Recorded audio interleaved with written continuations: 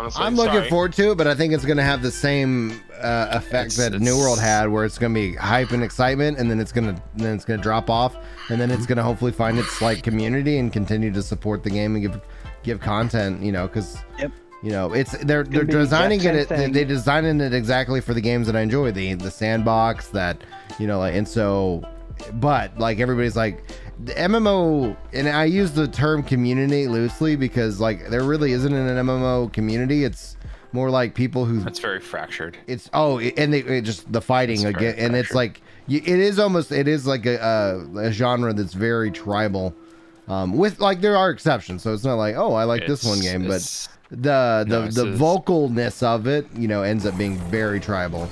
But so I use that term loosely.